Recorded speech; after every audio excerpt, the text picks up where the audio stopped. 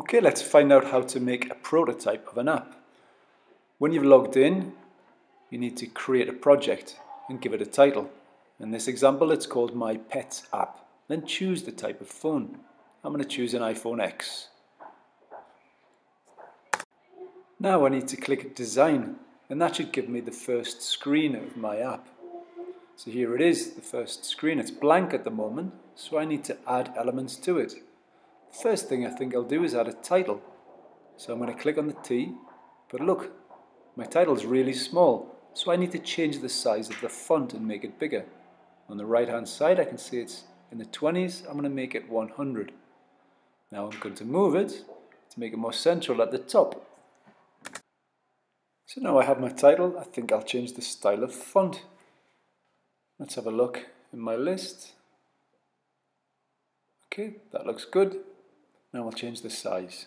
Now I need an icon for my company or my app. So in this place I can look for animal icons. I think I'll use the picture of a cat. So I add it, and that's going to be my icon. Just change the size, put it in the center.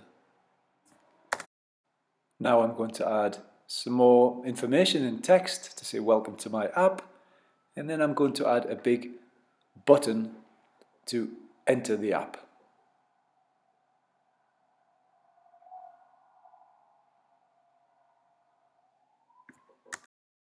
Now think about it, what do most apps have in common?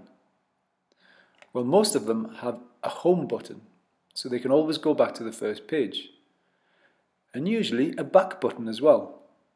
So I'm going to add a home, a back and a forward button to every single one of my screens. I'm not 100% sure that these buttons are clear, so I'm going to choose some icons to represent home, back and forward. I also changed the colour of the fonts and the buttons so there's more consistency. I chose the same blue. Now it's super important that you save everything, so on the top right you have to click on Save. Then I've clicked Done, and now I can see I have my first screen ready. Now I've done all that work and I want things to be consistent, I'm going to make a copy of that screen and then start the next screen. On this next screen I'm going to change some details very quickly, and I'm going to have a picture of my cat.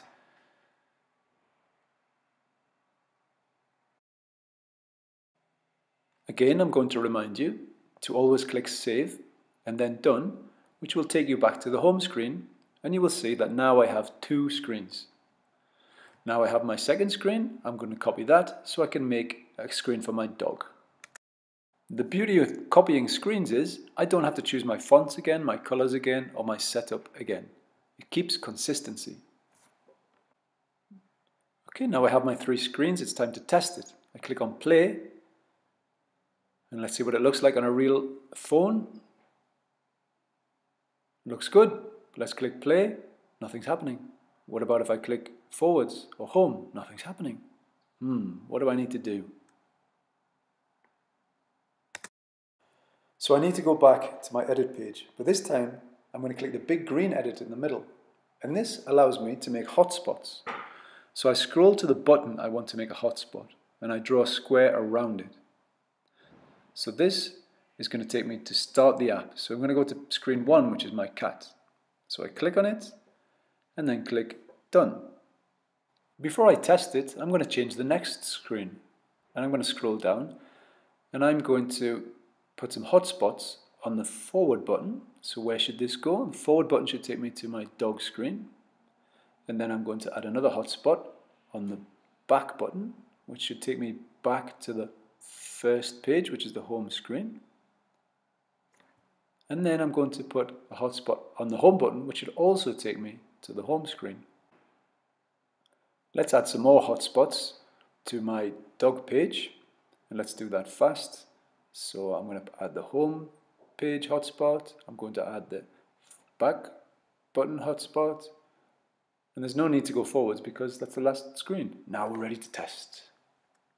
So I've clicked on play. Let's see if these hotspots work. So this should take me into the app. It does. I see my cat.